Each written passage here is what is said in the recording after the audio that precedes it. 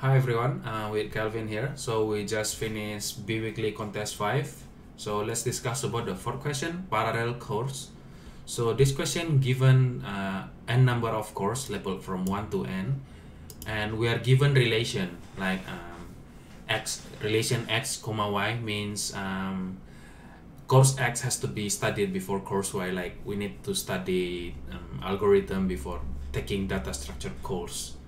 So in one semester you can study any number of course you want, but the prerequisite of that course need to be fulfilled in the semester before that, like yeah. So here, take a look on the example. So course number 3 depends on course number 1 and course number 2, right? And course number 1 and course number 2 didn't depends on any courses. So our strategy to take the course is first semester we take course number 1 and 2, and on the second semester we take course number 3, right? And that's why the answer here is 2. The first semester take 1 and 2, and second semester takes course number 3. And on the second example, it's a loop. So course number 2 depends on course number 1, 1 depends on 3, 3 depends on 2. So it's not possible for us to take the courses, right? Because it depends on each other, and whatever we start with, there is always a prerequisite that we cannot fulfill. So we return -1 in that case. So how we're going to solve this problem is by basically deciding from all of our prerequisite how deep is the tree, and along with that we need to check the cyclic loop itself. So let me show you an example. So let's say our course is without a loop. So let's say this is our course. Let's say this is course A. A depends on B, right? And depends on C, and C depends on D, E, and F, right? Okay, F, sorry. Yeah. And then if you see from this graph, when we try to solve the A, we actually find all of its prerequisite. So A needs B, and B we can take it directly by one semester, right? So B cost is 1, right? And then A to C, A needs C, and then we don't know how much we will take for C because it still have prerequisite, and C need F, which is 1, because F doesn't have any dependent anymore, like the prerequisite. And D we don't know, so we keep going in for its prerequisite, so this is 1, right? So D already explored all of its children. The maximum children need is 1, like the maximum, it's 1 semester, like this course need to be taken in 1 semester. So D is like from the maximum of its child plus 1. So D can be taken on second semester. And when we go to C, we have course of D and F already known, which D actually at least need to be taken on the second semester, and F can be taken on the first semester.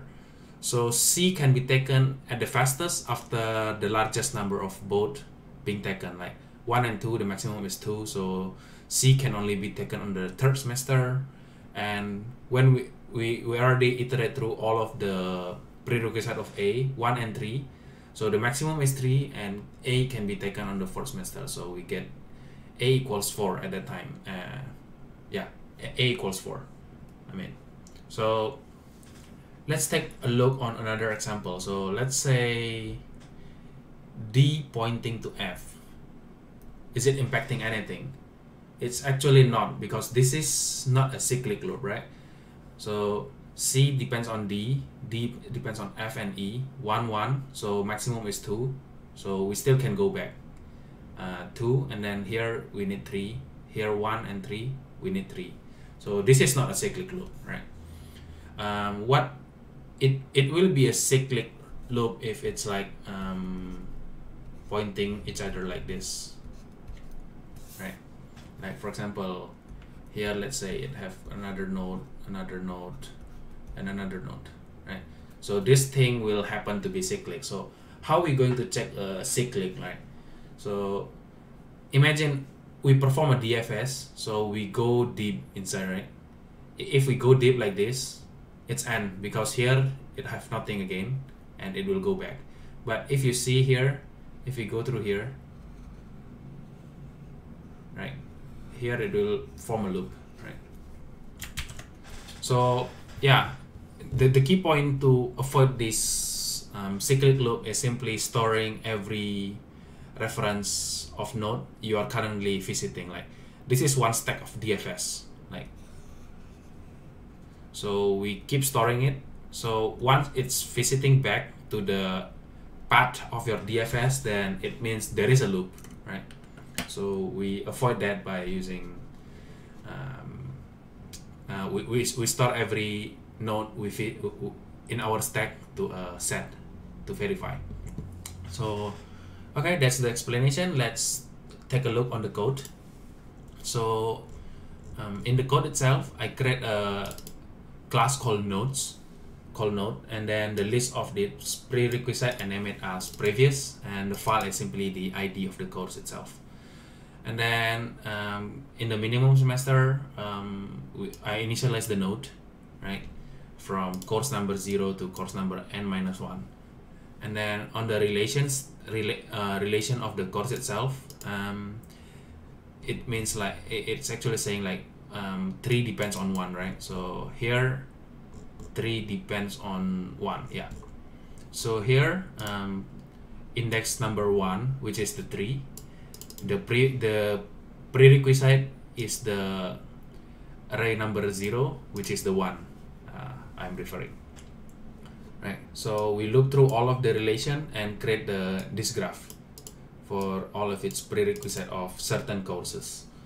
And then here we loop through the DFS I'm talking about for all the course, and then we will get the answer of maximum semester. And if maximum semester is max value, so if I found a infinite loop, like the DFS contains cyclic, then I return a max value instead, and when I found a max value, I return a -1, and otherwise I return the answer. So let's take a look on the DFS itself. So yeah, let's ignore the DP part. So here we loop through all of its prerequisite node, right? So n is the node itself, like what node we are currently trying to solve. So we loop through all of its prerequisite node, right? And every time we loop through the prerequisite node, we add it to the gray node. So gray node actually means like the current stack of the DFS. Like I store A, C, D, E, and these 2 nodes, and then when we meet the same node again, we check it through the gray set, like the visited set, like it's a set of visited, which is A, C, D, E. Those 2 nodes I didn't give a name. And next time when we actually keep doing the DFS and we meet again, like I made the O again, right, and it's here, so it means the loop happened. So that's what the gray for. So as you can see here, if gray contains that node before we actually try to perform the DFS, but it's already containing it, it means there is a loop, and I return the max value in that case. And otherwise we keep using the DFS to goes in to those prerequisite node, right? And why it's a maximum? Because as I explained, 1 and 3 we visit both of them, so we need the maximum number of semester from all of its prerequisite and add 1 afterward. So here's the add 1, right? And here I check if it's not the max value, it means no loop, then we take the maximum semester plus 1. And the catch here for the DP, the point is once we find the node A here with all of its prerequisite, right, and when we try to find the C, we don't want to try to go deep again, right? Like let's say we first time we solve the A 4, right? So we don't want when we try to solve it already visit all of its prerequisite, right? So when we try to find the D, how many semester we need for D, we don't want it to be recalculated again, but we want to store these two to somewhere. The reason why is there might be why I need to look through all the prerequisites, all the course, because there might be happening like we have another course, X and Y. There might be two different courses that the graph is not connected to each other, so that's why we need to look through all the node, right? I mean, these two is in one test cases, right? They might be not connected, like the courses relation. So yeah, that's why I have a loop here. I'm not assuming all of them is connected, which is of course they aren't. So yeah, and we get the maximum semester of one node, and then we store it, and when it have that, if that node already been solved before, then we return the number of semester needed for that node, right? It might be happen also in other direction, like we already solved D, and then after that we try to solve A.